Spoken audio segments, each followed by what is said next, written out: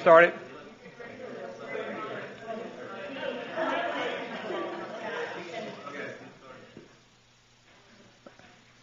Okay, in the first part, I briefly mentioned to you the role of the MHC complex and the T cell receptor and how they play an important role in the development of the immune response.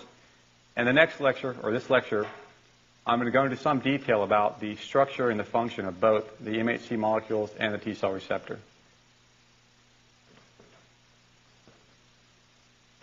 Let's see here. So as a bit of history, the discovery of the MHC molecule came by due to the fact that people recognized that if you transplanted an organ from one individual to another, in many cases that organ would be rejected. And the big question was, how did this come about? Why would an organ be rejected? And using transgenic mice, these are mice that one strain is exactly the same, and a separate strain which is different. But using these two different strains, they were able to discover that the reason for the rejection of these different organs was due to a particular molecule known as the MHC molecule. What they also recognized is that these molecules played a very important role in your ability to develop an immune response. And what I mean by this is that if you were to take a particular antigen and inject it into one strain of mouse, you may see a very strong immune response to that antigen. However, if you injected that very same antigen into a different strain, so this mouse has a different MHC molecule, that mouse may have an entirely different response or no response at all. So what they realized is that the MHC molecule not only played a role in the rejection of transplants, but also played a very important role in your ability to respond to specific antigens. So some people can respond to a particular antigen better than others, and that is primarily due to the expression of different MHC molecules. And what they quickly found out is that these MHC molecules are highly polymorphic. It means that there are a number of different types of MHC molecules, or the MHC between people can vary greatly, and there are a number of different MHC class molecules. And I'll explain that in a little bit more detail later. And they found out that the major role of the MHC molecules was to bind peptides and then present those to T cells. So the most important, or the important role of the MHC is the ability to bind to peptides and then present that to the T cells. And again, the structure was determined by three-dimensional structure, was determined by X-ray crystallography, and that's not really important for this lecture. So as I mentioned before, MHC class I molecules are expressed by all cells, all nucleated cells in your body. So if you look down the line here, looking at the cells of the immune system, all cells of the immune system, for example, express class I MHC. Other non-related cells, such as brain cells, kidney cells, hepatocytes, all of these also express class I MHC. And that's the way that the immune system is able to recognize self from non-self. So if you look at the MHC class II molecule, this is only expressed by very select cells in the immune system. And again, these are primarily the antigen-presenting cells.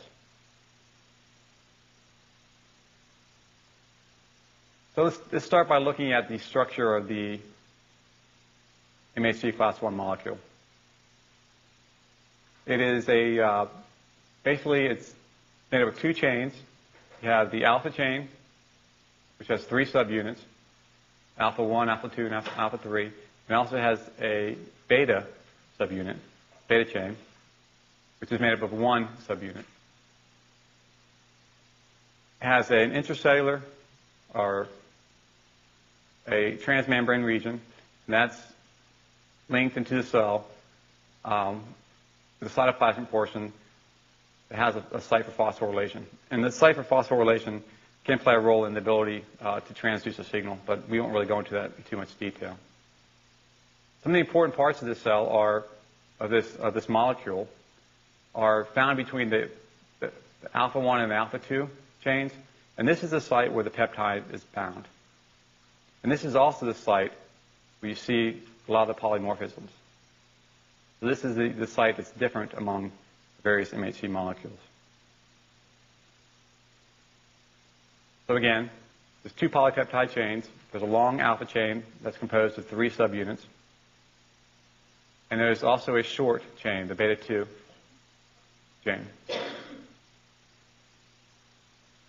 There's 4 regions. So the peptide binding region that is formed by the alpha 1 and the alpha 2 domains. So again, this is where the peptide would sit, the antigen would sit.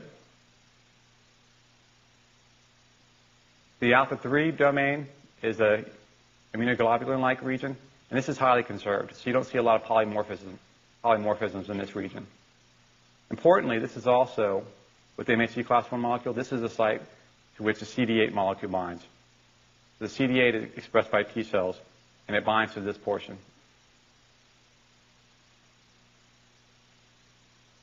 There's a transmembrane region that is a stretch of hydrophobic amino acids. And then finally, there's a cytoplasmic region, which contains the site for phosphorylation.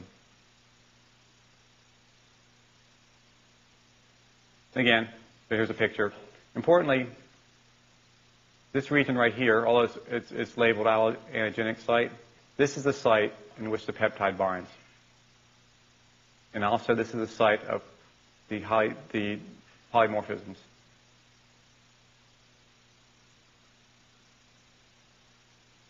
So if we look at the binding site for the antigen, it forms a groove. So the antigen is able to sit into this groove. And again, it's formed by 2 alpha helices that form the walls, and then it's also anchored by the 8 beta pleated sheets which form the floor.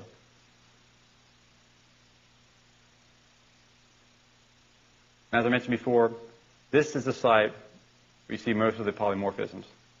Site lining that groove where the antigen binds is a site where you see most of the polymorphisms.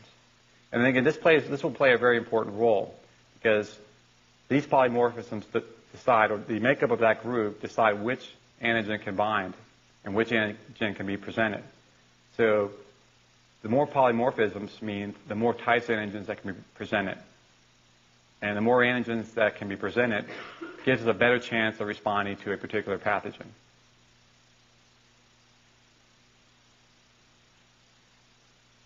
What they found out is that in the MHC molecule, the peptide binding groove can bind peptides of 8 to 10 amino acids. So anything longer or anything smaller cannot be efficiently bound by the MHC molecule. And pretty much, except for the anchor site, these 8 to 10 amino acids can be any amino acids. But importantly, the anchor site requires a very specific amino acid. So, say for example, in this 8 to 10 amino acids, the third is a valine, and this anchor site requires a valine in the third amino acid. That valine can be bound, or that peptide can be bound. However, if there's any other amino acid there, that particular MHC molecule will not bind to that peptide. So, given the fact that, say for example, there's one required anchor site, you can imagine how many different combinations of peptides can be bound. So the other remaining 9 can be anything, any combination. So each MHC molecule can bind many different antigens as long as it meets the minimum requirements of having the right amino acid in the anchor site.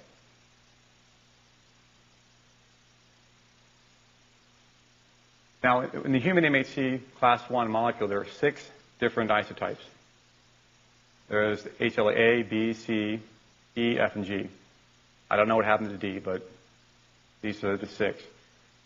If you classify these by polymorphisms, what you see is the HLA, B, and C. These are the most highly polymorphic MHC class 1 molecules. And importantly, these are the ones that are primarily responsible for the presentation of peptides to the MHC, to the T cells. HLA, E, and G, they don't play as big of a role in presenting antigen to the T cells. Therefore, you would expect to see them to be as highly polymorphic. These actually play a more of an important role in the interaction with NK cells. The HLA-F, it's a monomorphic, so there's only one type of this MHC molecule has been identified, and the function of this really is not well known. And interestingly, this resides primarily in the cytoplasm. The point here is that the three MHC class I molecules that play the biggest role in presenting the antigens are also the most highly polymorphic.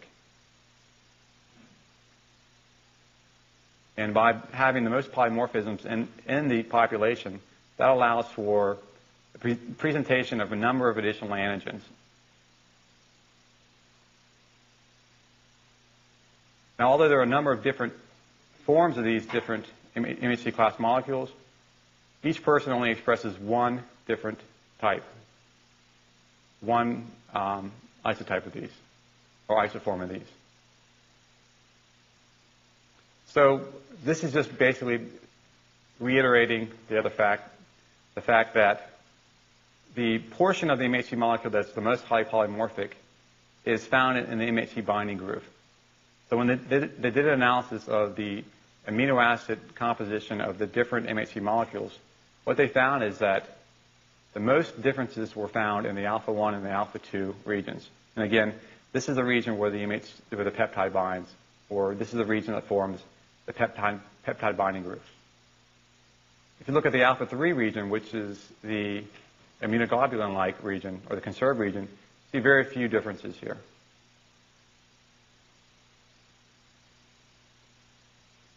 I'm going to beat this into you. Again, the major polymorphic regions, the region with the most polymorphisms, again, is in the peptide binding groove, shown here. And that's formed by the alpha-1 and the alpha-2 subunit. Again, if you look at the number of different allotypes found in the human population, MHC class I, HLA-A, is 218, B 439, and C 96. The point here again is that the A, B, and C, these are the ones that are involved in the presentation of the antigens. Again, so you expect these to be the most highly polymorphic.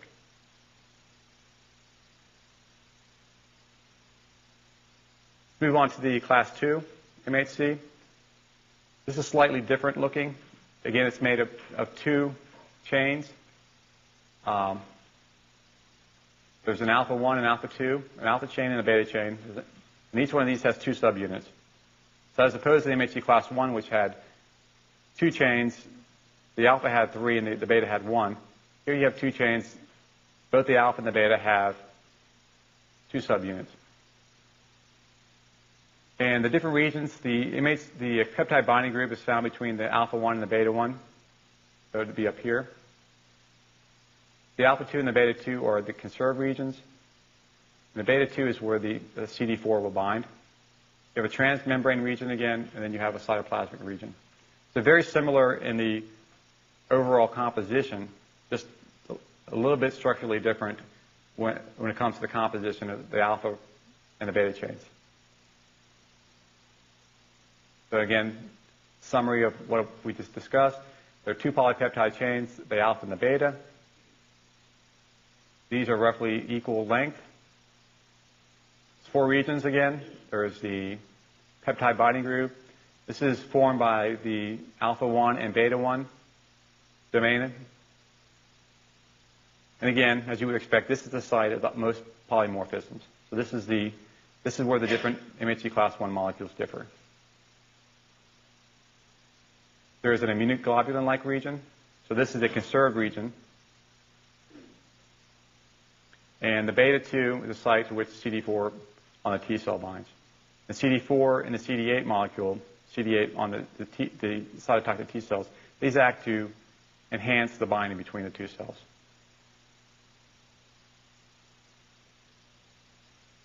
There's a transmembrane region. Again, it's a stretch of hydrophobic amino acids.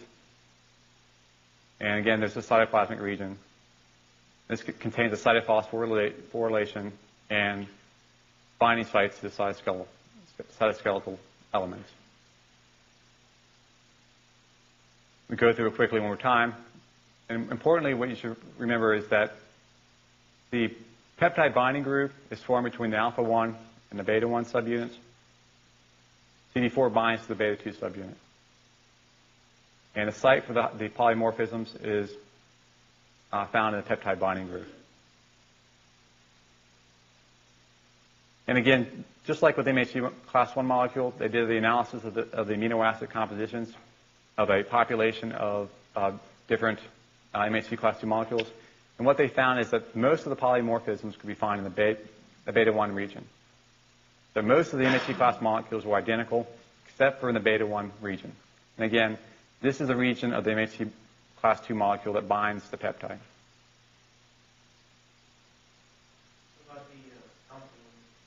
Turns out it's not as polymorphic as the beta-1 in humans.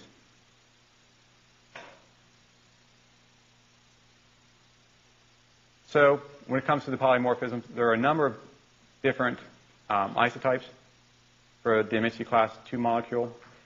There is the HLA, DM, DO, DP, DQ, and DR. And what I'll tell you is that 3 of these, so the DP, which are these two, the DQ and the DR.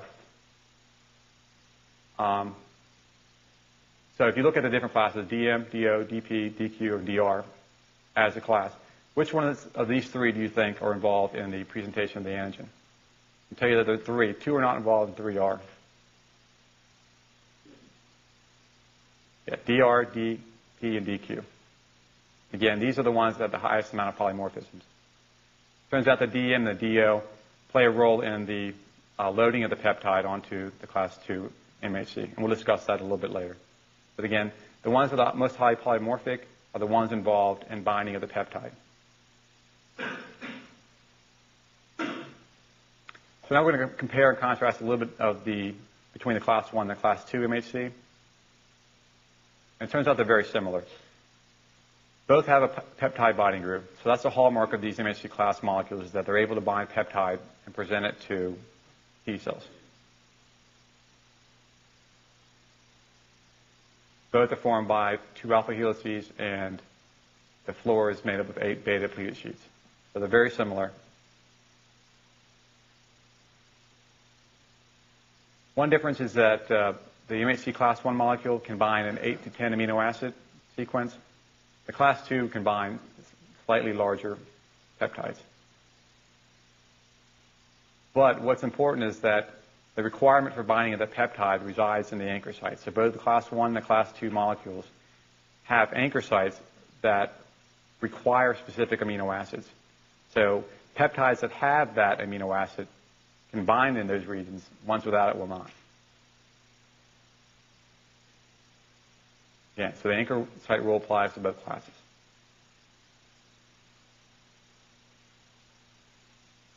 Important aspect here is that the MHC molecules are membrane bound. And what that means is that in order to elicit an immune response from a T cell, there has to be cell-to-cell contact. It's not like the immunoglobulins that are secreted from the cells. These are strictly membrane-bound molecules. We'll discuss a little bit more about antigen processing and presentation in a subsequent lecture. But in general, what happens is that a peptide from the cytosol, so if the cell is infected with the virus or other cell peptides that are located in the cytosol, will be associated with the class 1 MHC. And this will be recognized by the cytotoxic T cells. In contrast to that, for the MHC class 2 molecules, the peptide is usually from a vesicle. And what happens is a lot of times these peptides are sampled from their microenvironment, taken up by APCs, and then presented with MHC class 2. And it turns out that there are some unique features about how this takes place, and we'll discuss that when we discuss antigen processing and presentation. Here's a very important point. Although there are a lot of polymorphisms between these MHC molecules, each individual can only express one type. So you have one HLA-A, one HLA-B, so on and so forth. Your HLA-As do not differ throughout your body. They're all the same.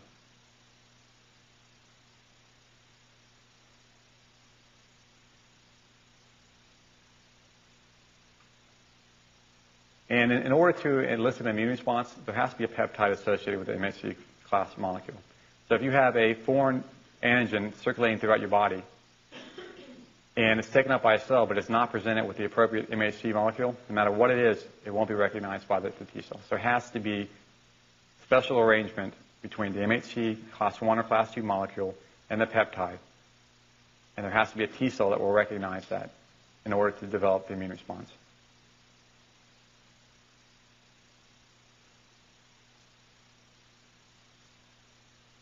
And as I mentioned, there has to be a T cell. So you can have a peptide that is able to bind to an MHC molecule presented by the cell, but unless there is a T cell within your body that is able to recognize that antigen, there'll be no immune response.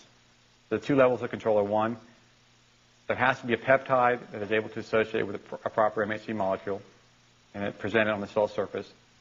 The second level of control is there has to be a T cell that is able to, that can recognize that MHC molecule in association with that peptide.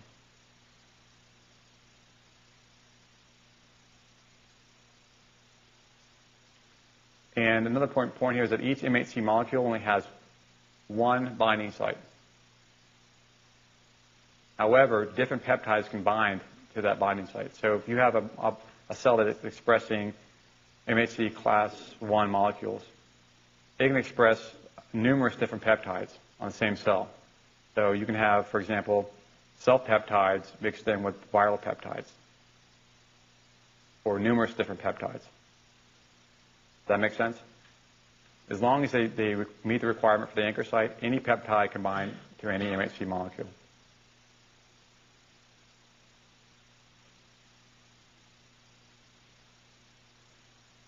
Sure.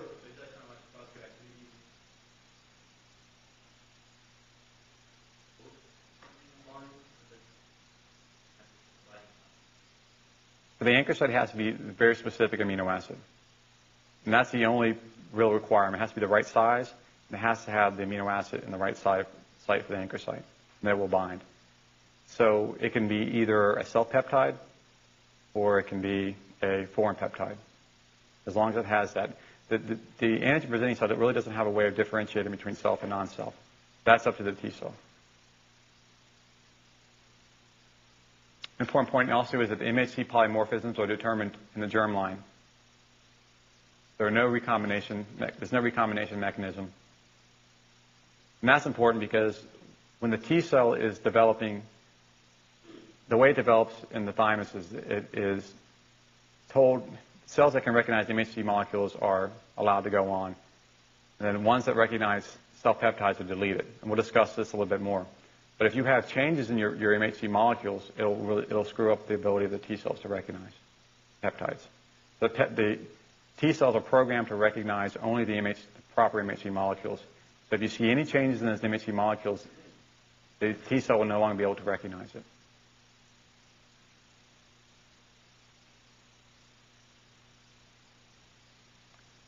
And this is a bit of terminology. Because the MHC molecules can bind to many different peptides, again, the only requirement is that it has the right anchor site.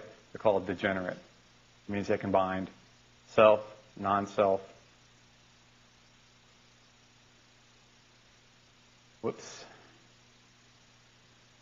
Lost control of this thing. Okay. Cytokines, we'll discuss cytokines later, what they are and how they act. But it is known that cytokines can increase the level of MHC class 1 molecules. And why might this be important? The cytokines are produced following an immune response. If you have an infection, if you develop an immune response, a number of different cytokines are produced. If these cytokines can then upregulate the expression of MHC class 1 molecule, how might that help the immune system?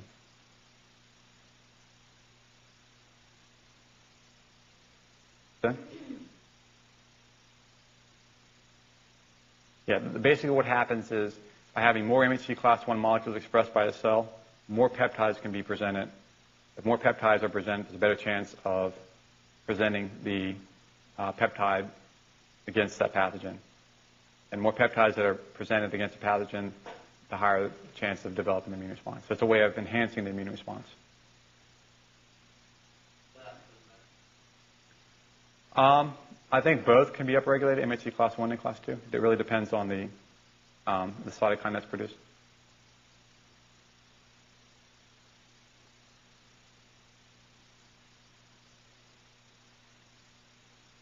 It says here, basically what it's saying here is alleles of the MHC class 1 are co-dominant.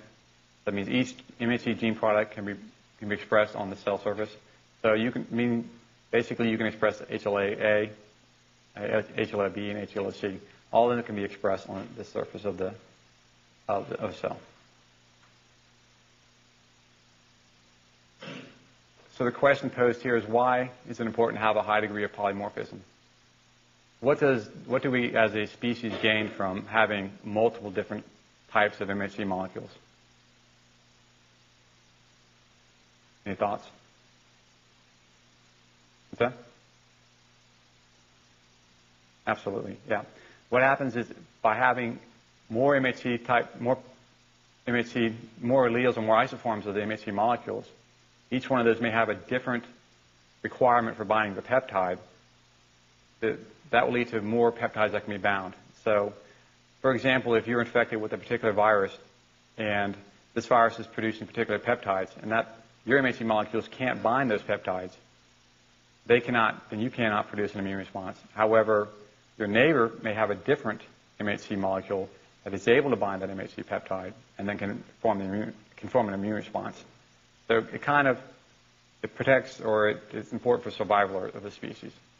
So if someone's infected with something they can't respond to, part of the population may be wiped out, but hopefully another part of the population will express a different MHC molecule that can bind the peptide and can elicit an immune response.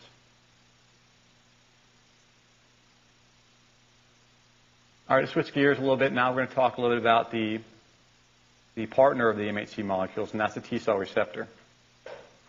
So in order for immune response to happen, you have to have interaction between the T cell receptor and the MHC molecule. Shown here is a simplified cartoon of what the T cell receptor looks like. Again, it has two chains, an alpha and a beta chain. Importantly, there's a variable region and a constant region. So it's very similar to the MHC class MHC molecules. The variable region, or the most variable, the hypervariable region, is found in the peptide binding group, or the part of the T cell receptor that recognizes the MHC molecule in association with the peptide. There is a transmembrane region as well as a cytoplasmic tail that is important for the transduction of the signal. Again, two polypeptide chains. There's an alpha and a beta chain. They're roughly equal length. Both chains have a constant and a variable region. A difference between the alpha and the beta is the alpha chain has a V region. The V region has a J joining segment. The beta has a J and a D segment. And this leads to the increased diversity of the T cell receptors. Shown here is a cartoon of the generation of a T cell receptor. You start with the germline.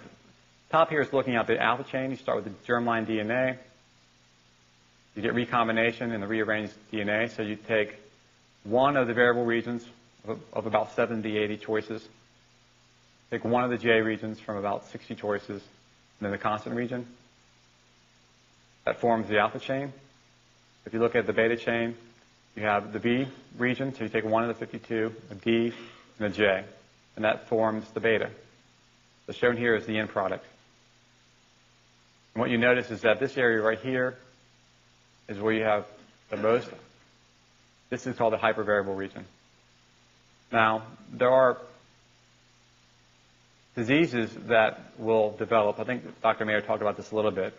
If you have a deficiency in the enzymes that lead to this recombination, and these are in the RAG genes. And what you can develop is SCID, which stands for severe combined immune deficient. These patients don't have T cell receptors And they don't produce antibodies, so they don't have functional T or B cells. Because these enzymes are very important in both development of T cells and B cells.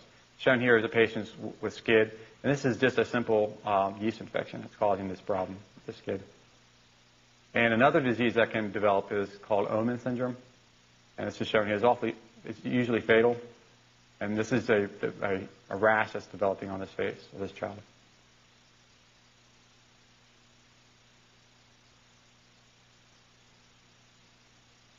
After waking you up a little bit and getting your stomachs churning a little bit, we'll continue on with the structure of the T cell receptor. Again, the hypervariable region of the T cell receptor, that contributes to the diversity. That is where you see the differences between the T cell receptors.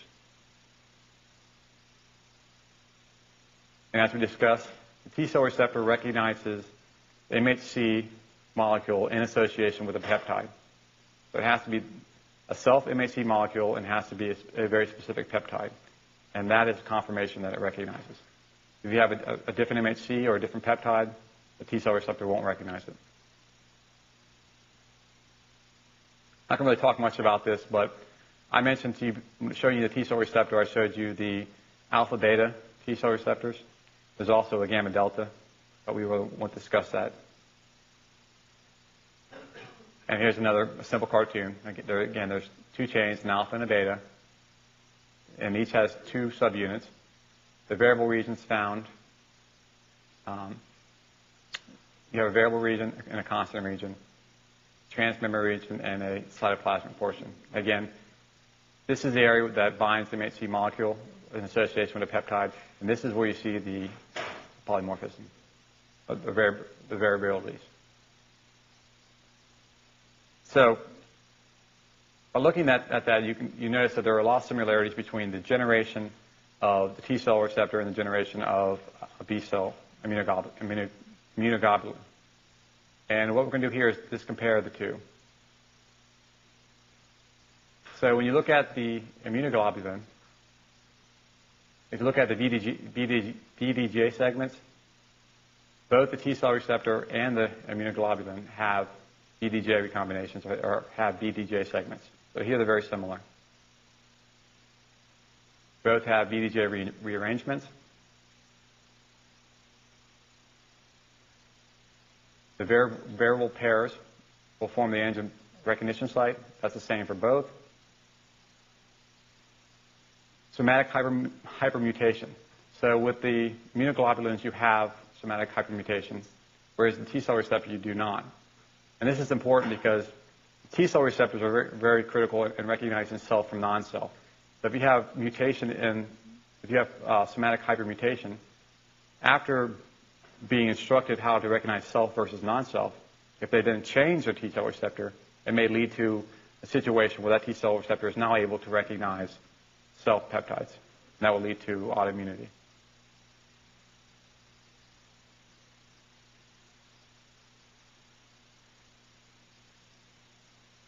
If both the immunoglobulin and the T cell receptor have transmembrane forms, the difference is the immunoglobulins can be secreted where the T cell receptors cannot. So in order to get a response from a T cell, there has to be cell-to-cell contact.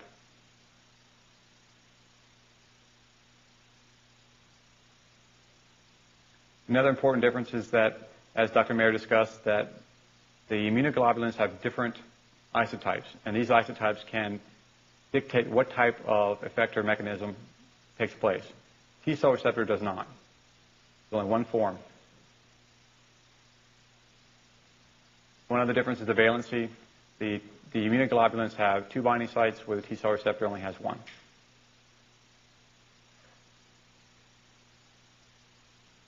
Now we're going to discuss in the last few minutes some of the accessory molecules, some of the other molecules that are important in the interaction between the MHC molecule and T cell receptor. And these molecules play an important role in the ability to activate the T cell. And one very important complex is the CD3 complex, and this is found on all T cells. It's a group of 4 proteins, and again, it's associated with a T cell receptor. It consists of an alpha, a delta, and 2 epsilons, and a zeta chain, 2 zeta chains. And all these proteins are invariant. That means they're exactly the same. You don't have different forms of these. And the function of the CD3 has two functions. One, it's required to bring the T cell receptor to the surface. So the association of the CD3 with the T cell receptor is necessary for the T cell receptor to be expressed by the cells, T cells. It also plays a very important role. Which letter is this? Theta? Yeah. I had to look that up. So it also plays an important role in transducing the signal after the T cell receptor interacts with the MHC complex. That's shown here in the cartoon. So again, CD3 cells flanking the T cell receptor, associated T cell receptor, and following recognition here, signal gets transduced through the T cell receptor, and primarily through these zeta chains.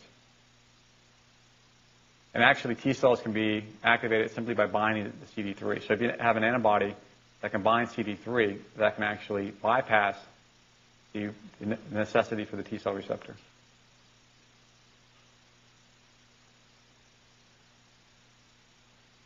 So there's some more accessory molecules involved in the cell-to-cell interaction.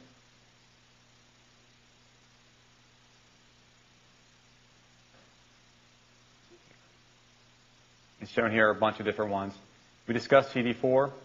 Again, this is important for the interaction with the MHC class II molecule and the CD4 and the T cell receptor found on T helper cells. That binds to the beta-2 domain. There are also CD8. This is important in the interaction with the class I MHC. It binds to the alpha-3 domain. LFA is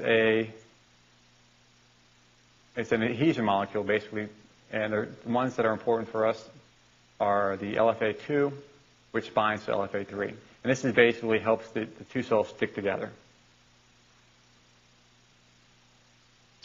LFA1 plays a very similar role to the LFA2. It's important in the adhesion of the cells. So basically, once the T cell receptor and the MHC molecule bind, these kind of help to stabilize that interaction. And LFA stands for leukocyte function associated antigen. ICAM, intercellular adhesion molecule. So this one is more, basically tells you what it does. It's an adhesion, it acts as an adhesive. Shown here are some of these molecules. Importantly, you see that CD8 helps in the interaction between the MHC class I molecule and the T cell receptor. This helps stabilize this interaction.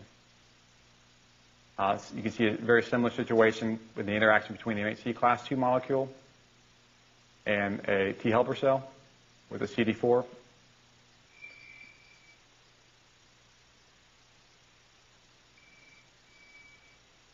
An important part of these is that they're all invariant. That means they're all exactly the same.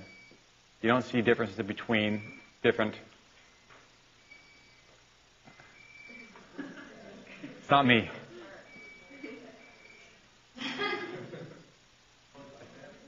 The battery? That's okay. Oh, it's kind of like the Gong Show. If you don't like it,